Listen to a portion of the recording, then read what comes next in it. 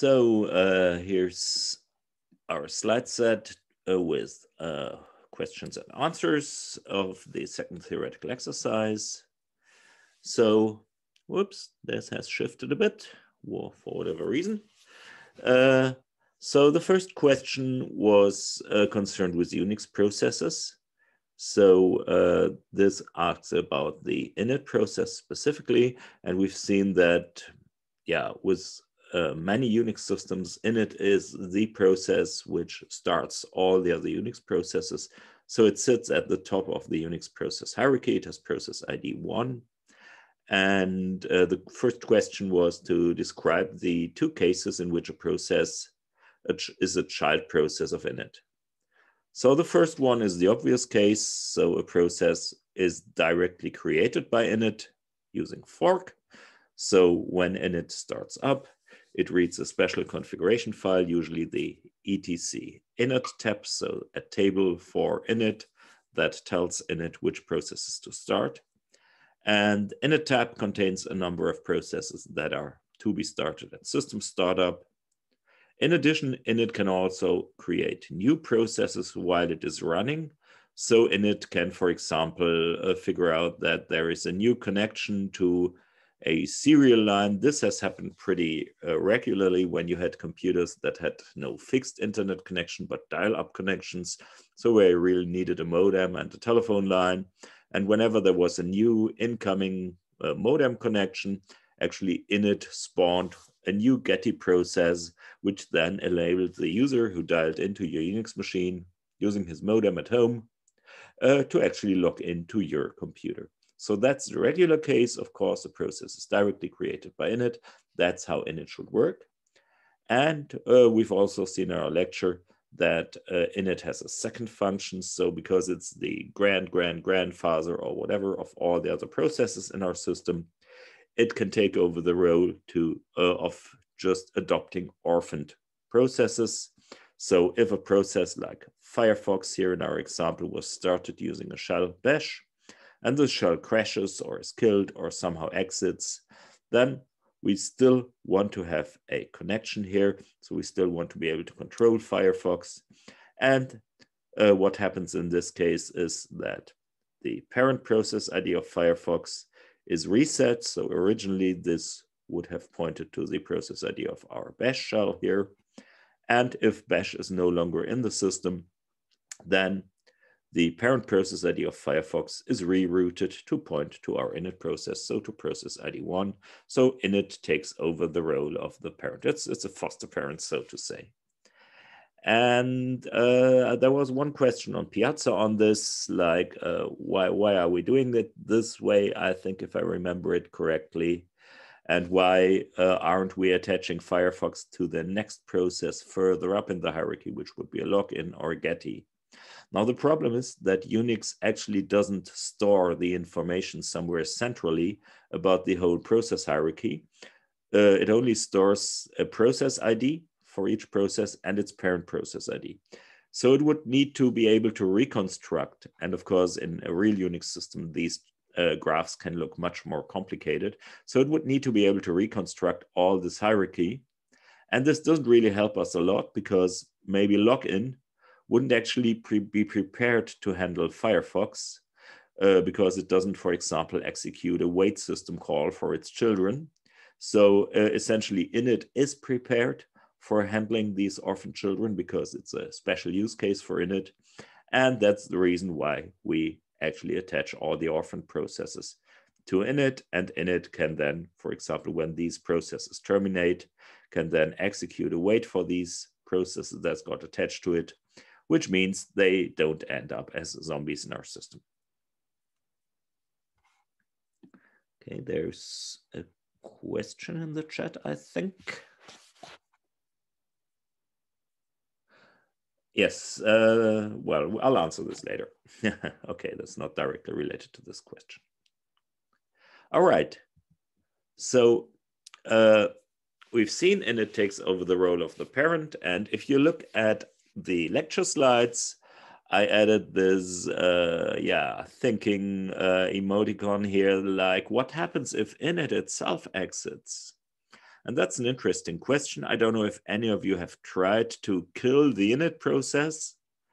And well, at least some earlier Linux software authors thought of this problem. So if you look at a man page for the kill system call in an older Linux system, somehow this text has disappeared from recent systems. I just checked. And this older Linux man page stated the only signals that can be sent to process ID 1, the init process, are those for which init has explicitly installed a so-called signal handler. We'll see what signal handlers are in a later lecture. So essentially, you can only send signals for which init is prepared to handle them. So especially signals that would just kill the init process, like signal 9, which is the sick kill signal that you can send to a process, is specifically ignored. So the kernel doesn't send these signals to terminate init to init. And this is done, as the man page states, to assure the system is not brought down accidentally. So you could try to guess what happens when we could kill init, and on earlier Unix systems like old System 5 machines, you could actually do this. So when you accidentally or intentionally killed init, actually you would do a hard shutdown of the system, which means your system would just stop running, all processes would be killed. And well, you wouldn't actually write back your information to disk, you wouldn't synchronize anything. So it would be more or less the same as just flipping the power switch, which is never a good idea when you have a Unix system, because in order to ensure data consistency, you should really try to do a safe shutdown of the system. In some systems, init is prepared for this. So in some other systems, older systems, if you try to kill init, it would actually initiate a shutdown sequence. And this was in some very early systems, actually the official way to bring down a system, to shut it down, to kill init. But in modern systems, this is usually prohibited because of the number of things that can go wrong. So this, of course, is additional information that wasn't part of the original question. All right. So part B of that question was to describe the function of the execvp function in your own words. So our hint was read the man page. So I really wanted you to read the man page. And we've seen in the lecture that there's quite a number of different exec functions, which are part of the C library. And we've also seen they all ultimately use one system call. And this system call is called execve. So it's a system call because it's described in section 2 of the manual, whereas all the other exec functions, you can find them in section 3 of the manual. So section 2 is system calls. Section 3 is libc, C library functions. So all of them ultimately use the system call execve to create a new process is a bit misleading here, as I just noticed, because the process, of course, is created by fork. So it just replaces the process image by this new program here. But some of these exec functions are more convenient to use. And that's why we have these separate. So if you use the man page for execvp, you see a whole couple of other exec style functions listed. And depending on the use case, they are less overhead for you to write. So execvp specifically allows you to pass command line arguments as parameters. So when we look at the prototype for execvp, we see it takes a const character pointer, so a constant string for the file to execute, and it takes an array of arguments here, argument strings here, which describe potentially parameters for the command line. But of course, we can also call a command without giving any executable parameters. And execvp, that's why this P here is for path, means that the executable file is not only searched, for example, in the current directory or somewhere, but it's searched in the search path that you specify in your shell. And you do this by setting the path variable. It's an environment variable in the shell. And if this is not set, usually the Unix system assumes some default search path. Which exactly it is depends on your system. So the name of execvp comes from, well, execute something. V stands for passing these argument values. That's the V, so an array of string arguments. And P stands for search in the path. So that's one of the convenience functions. And as you saw on the man page, there are a number of others. So How do you use execvp, just for completeness sake?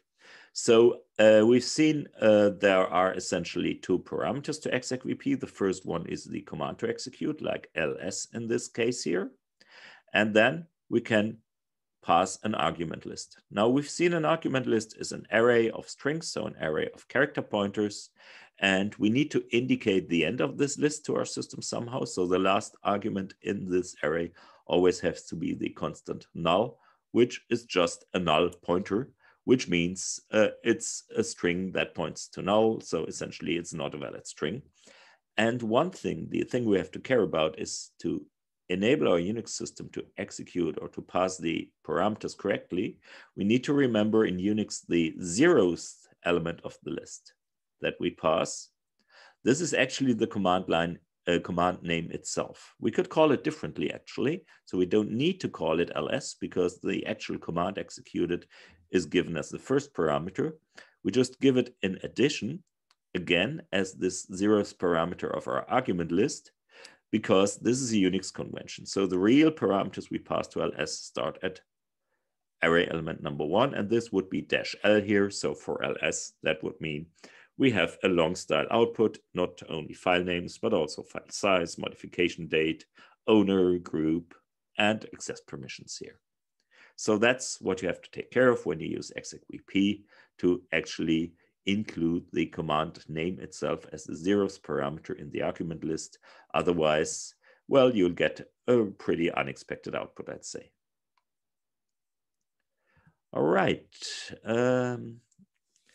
Part C of that question was concerned with a Unix pipeline. So the question was given this command here, ls pipe grep-c.pdf, to explain the output of the following command in your own words. And if you have tried this, and the hint was that you should probably try it in a directory that has at least one PDF file. Now that was probably a bit obvious.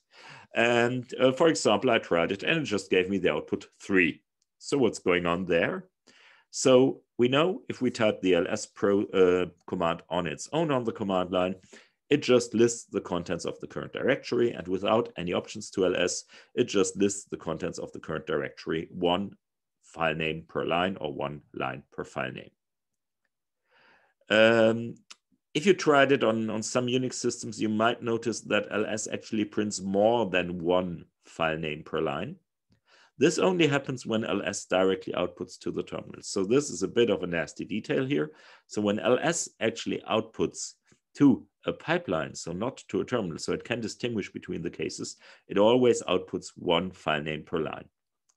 So this information is then passed to our grep command. So grep is the command that can filter input, so it can remove lines from the input, or it can even remove partial things from the input. And this happens according to a pattern. So grep searches for this pattern passed here as a parameter, so a pattern that consists of .pdf. And now we added a parameter -c here. And if we look at the grep main page again, we see -c, only a count of selected lines is written to the standard output. So essentially what happens here, grep always goes line by line. It removes all the lines from our input that don't contain the character sequence .pdf. So all the file names that don't have .pdf in their name. And then it counts the remaining lines, so all of the lines which have .pdf in them. So this is the number of PDF files in your current directory. And this is essentially just a demonstration of the typical approach to Unix. Like we want to do one thing per command and do it well. So we didn't add an option to ls, like ls count the number of PDFs, because that would just bloat ls. But we just pass this information to a separate program, which then can do this counting, for example, of occurrences of this pattern in the file for any text file that you can have, no matter if it's the output of ls or a file you wrote or something else. So the output of this file just prints the number of PDF files in your current directory. So the second part of the question was which data is transferred through the pipeline and what. There was a typo, operation. I typed operating. I don't know, this happens to me several times. Maybe also you noticed this on the slides. So sorry for that typo. So which operation does grep perform here? I told you a bit about this before. So essentially, what's important was the question, what's actually passed from ls? So ls prints to its standard output. This is redirected to the pipe. And the other side of the pipe is then input as standard input to grep. So it's just text. So the output of ls, as we've seen, is just a list of file names, one file name per line, and lines are separated usually in Unix by a new line character. This has the hexadecimal value OXA, so decimal 10 as the ASCII encoding, or you would write it as \n in a printf format string. So what happens here is ls simply gives a list of file names, each on a line, and grep then takes line by line and tries to match the pattern here. And that's why we get the number of PDF files as the output. All right. So the second question was concerned with the fork system call, and we gave a pretty nasty line of C code here with a warning, do not try to execute it. For semicolon, semicolon, fork. So a for loop in C usually has a number of parameters here before and in between the semicolons and after the semicolon, indicating conditions. So for example, the initial counter for a loop, so which variable should be a loop counter, which condition should be fulfilled for the loop to terminate, and what happens in every iteration. So for example, incrementing a loop counter here. Now, if we don't give anything, this is equivalent to an endless loop. So it's a while loop without any parameters inside of the brackets here. That would be the same, or while one would be the same as this for semicolon, semicolon here. So essentially, it's a never-ending loop, and we always execute fork in that loop.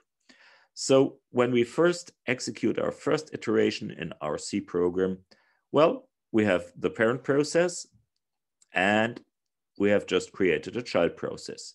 So now both processes continue to run.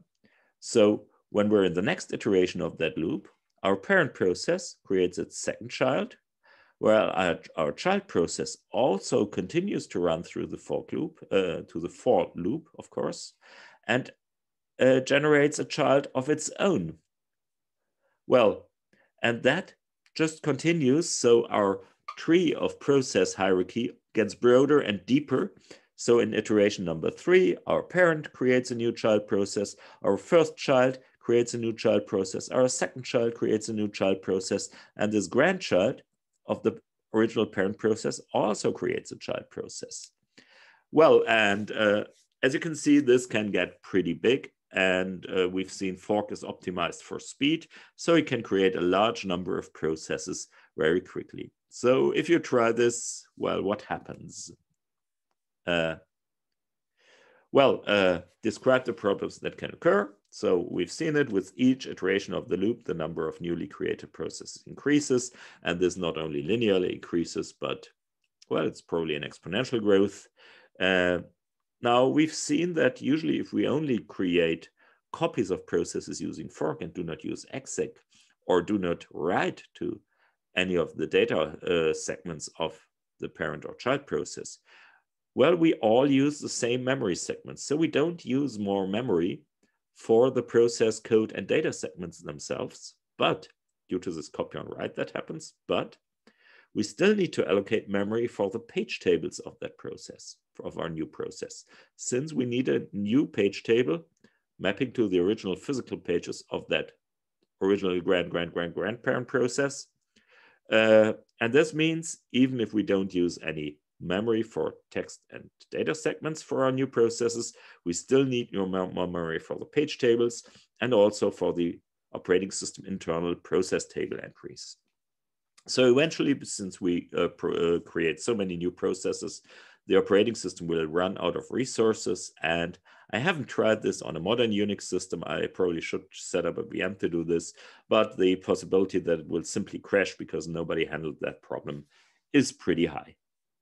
Well, so don't try this at home unless you have a virtual machine you can just reboot. So the final question here was trying to find a way to avoid this problem in Unix without changing the program. So can we somehow restrict this endless creation of new processes? And I wonder if any of you actually found something on this. So if we look at the limits for the number of processes, you can find something that the maximum number of processes in Linux, for example, is defined in a file in the so-called proc file system. So proc is a virtual file system which provides, well, some internal system information like running processes and system parameters as text files, but they're not somewhere on disk, it's just virtual. So the kernel again creates an illusion, and this illusion means that some of the internal kernel information is provided in the form that you as a user see as a text file. So in proc, there's a subdirectory called sys for system, and then there's kernel in there, and there's a kernel parameter called pitmax, so the maximum process ID, so the maximum number of processes. As you see, this is somehow around 4.2 billion processes. That's a whole lot. So especially if you like have 4 GB of RAM, then you have 1 byte left for each of the processes in your memory. Oh no, sorry, it's 4 million processes. Read this wrong. So essentially, if you have a 4 GB machine, you have 1 kilobyte for each process. That still isn't very much. And most systems really don't restrict this very much, especially the number of processes a user is allowed to create. But there's ways to check and set the current limits a user is allowed to use. And there's a ulimit command you can use on the shell, for example, giving the parameter -a, so you see all the limits for a user, or you can only use -u to only print the number of allowed processes. And for example, you could call ulimit -a, and then there are some lines of output, and it tells you max user processes here is around 250,000. This is still a large number. So what you could try is to experiment with setting the ulimit, for example, to 100 processes, and then try this fork. But depending on your Unix system, something may go wrong. It might still crash because some systems, I'm for example, not sure if the Windows subsystem for Linux actually honors this information. So still, I'd advise you to be careful with this. So this was the second theory exercise. So we're digging a bit into processes here and into process behavior on Linux. Also, you may have noticed the lecture 7 is out, and I hope to provide you with lecture 8 this evening. So lecture 8 will take a look at programs and processes in the Unix context in more detail. And what we will provide there is something that's maybe a bit unusual, because we have a large number of lecture slots. I decided to add some additional information which is not relevant to the exam. So some of these lectures, and we'll mark them explicitly, are not relevant knowledge for the exam, but still, I hope, interesting. So in the lecture that's going to be published today, we'll discuss the structure of executable files, so the ELF files on Linux, how they are loaded, how they are linked statically and dynamically, and what happens during their execution. So I hope some of you might find this interesting as additional information, but I don't want to push too much knowledge to just learn by heart into your heads. So essentially, today's lecture, so the one published this evening, will not be part of the knowledge that you're required to know, but I hope you still find it interesting. All right, that's all from